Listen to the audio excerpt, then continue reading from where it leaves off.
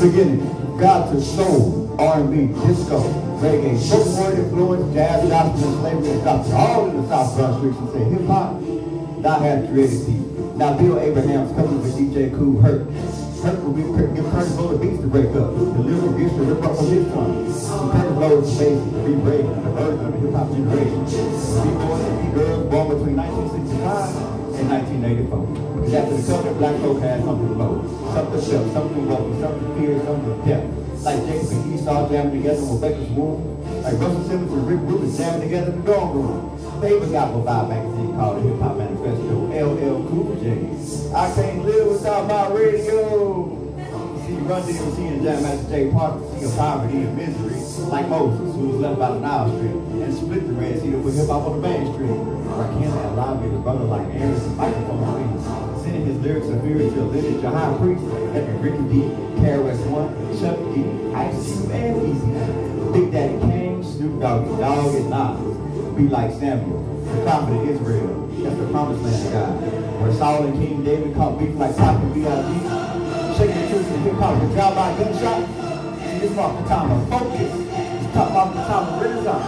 When Diddy and Jay-Z be ice crazy like Solomon, who was great in his own right, but profited great deals through someone else's wealth after someone else's death. See, we are all young niggas who know the most before. Like Solomon, we seek truth through wisdom. Through the fire God through ignorance, drugs, sex, passion, hoes. How much does the Lord God watch before he destroys the city and returns with Jesus by his side? As we fight systematic blows of disease, hate, envy, and our own damn pride. See, this is the insight to the generation trying to escape his own mind. The disease on the wall, so y'all better recognize it. God created African American expression will be.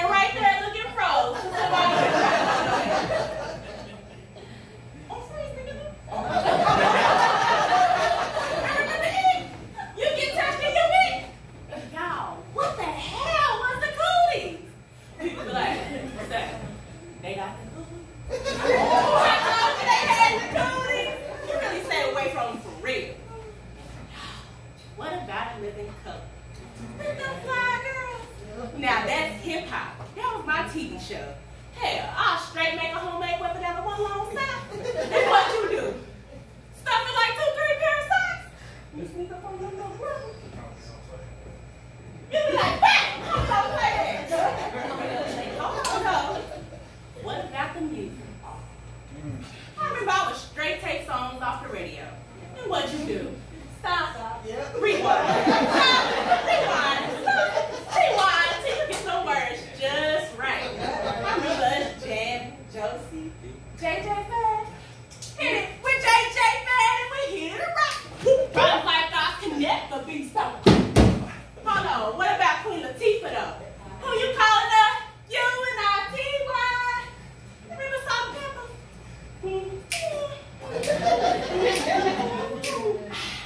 Push it. Hey, push it real good. But what about when Nintendo was the shit, man? And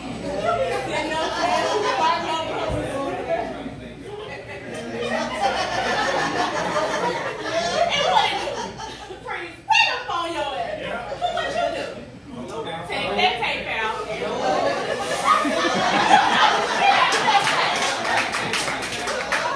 Let me see how hip hop y'all really are.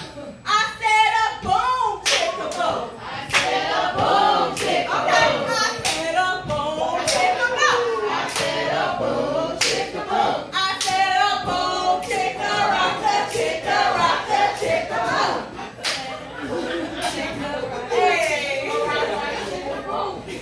See, hip hop is your surroundings. It's the way you grew up, the music you listen to and appreciate. Basically, it's your journey through life. Hip-hop is the graduating class of 1996. They first exposed me to the way of life at the age of 11. They first opened my ears to Wu-Tang Clan, Junior Mafia, Nas' Illmatic, Big, and Common. I caught the last piece of hip-hop at its rawest form. Back when Common still needed to borrow a dollar, Big was still with Faith, and when Kim was still hardcore. That's when brothers were still rocking the goose down vest and the coat, but the guy was cocked to the sides. I know I'm young, but I still remember the first time I heard Attack of the Killer Bees, Juicy, and who could forget Ice Cream Man? Hip-hop is sitting in my sister's red Mustang, listening to Black Girl Lost for the first time. Because after I got my first text, I was addicted. I started to go back into time, listening to cats like De La Soul, MC Lyte, A Tribe Called Quest, the Fugees, Big Daddy Kane, Diggable Planets, and the list goes on and on and on and on and on. And here's when I realized hip-hop was more than just music. Hip-hop was love. Hip-hop was life. Hip-hop was a lifestyle, a movement, the truth, and most importantly, hip-hop was here to stay. All right. Ladies and gentlemen, a haiku. Name brand nippers. Polos to shell toes. My wardrobe rock shows, nigga. I'm so dope. Thank you. Bossy, Debbie, time to get up. Hello, I'm Queen Latifah. How you doing? I hope that you're with this. I hope that you're willing. I want to introduce you to a platform mama gave birth to the soul children.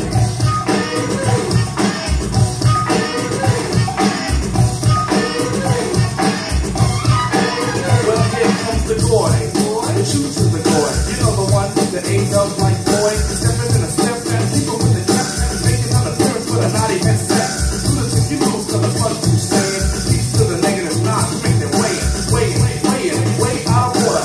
If you know you're better than your corner. Raise the mighty big sign high and a kite. If you feel sick, it's alright. So, my journey began in biology at this all-white school where no one thought like me. But I was alright with that. Hell, I've always walked with the world on my back. Besides, I was not born a follower. I am a descendant from a long line of conquerors. But that the point is beside. See, I came here to break down my theory of the genocide. So I'm in class with my hand held high because I got this question burning up inside. So teacher, please help me to understand this concept of pigmentation in the world's first man. But instead of helping me, He made it clear that I still wasn't free to asking questions relevant to finding my ancestry. Oh, but don't think that stopped me from wanting to know, because after that, my mental really began to grow. But I came across something one day that made me stop what I was doing just to pray. See, it's this cat that went by the name of Lynch. He found a way to control us without using whips. What he suggested was a time bomb created to self-destruct. And when it's time to erupt, the major casualty will be the African mentality. Now, the last poets warned us to pay attention to our evolution, but they referred to it as revolution. When the revolution comes when the revolution comes. But let me slow down, because I'm starting to hear the beat of African drums. Now, I hope you understand that slavery was the first empire of its kind. Here, I'll bring everybody up to our time. Just like slavery, we're making all these cats rich, and none of our communities are seeing profits. But let me ask y'all a question, and maybe this will help free us up from this oppression. Have you heard of Chocolate City? Better yet, take a journey down your local Court Street. Pay attention to where we shop, and you'll consciously witness how fast the dollar leaves our block. We're being sold all these bogus products, and unintentionally, we helping to construct another empire, because we slaves to fashion.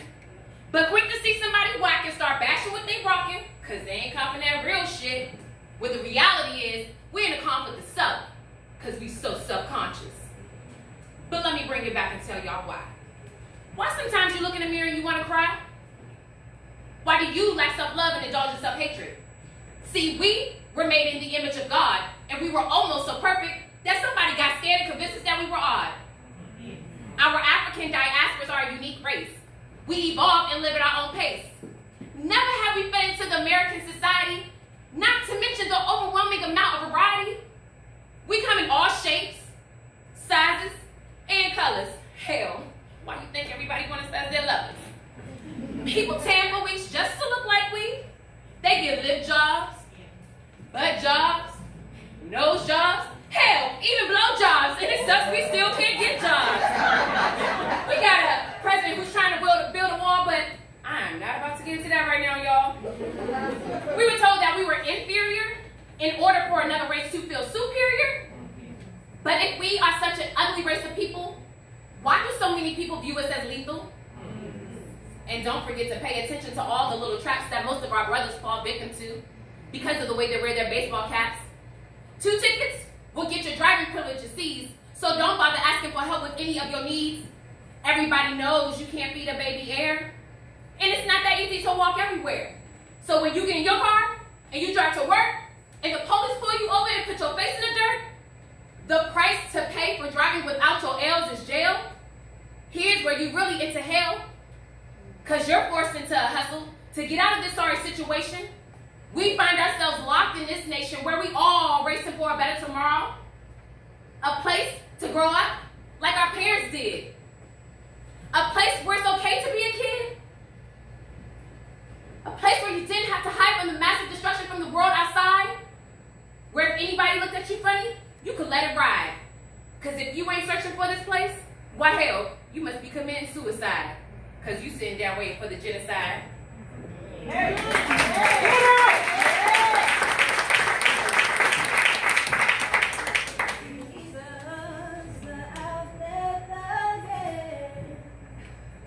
know you're all waiting, sitting around hoping that 5 will come and take him away. And even if they do, I'll remain true. You see, Kenneth worked in the streets, and I loved his Southern mentality. And I rode to his everything. He was the only hell his mama ever raised, so maybe, hopefully he would just be locked up for a couple of days. But he told me, gun violence will lead to his untimely demise. I tried to hold them back, but the tears began to rise into my eyes. I wouldn't let him fall, but I already knew y'all. So with my back up against the wall, I picked up the phone, called and asked, may I speak to Kenneth? In my most optimistic tone. And then the words,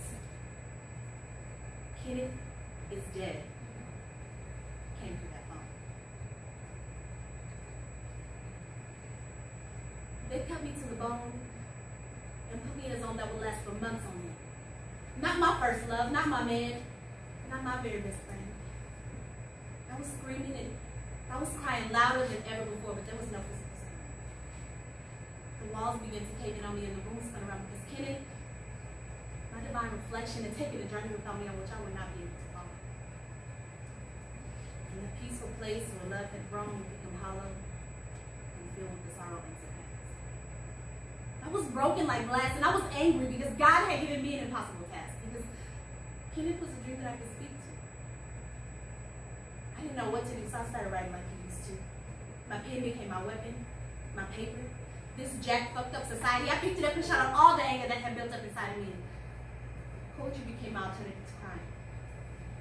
Poetry became my alternative to dying on the inside. You see, if it had not been for the sunrise and sunset of my Kenneth,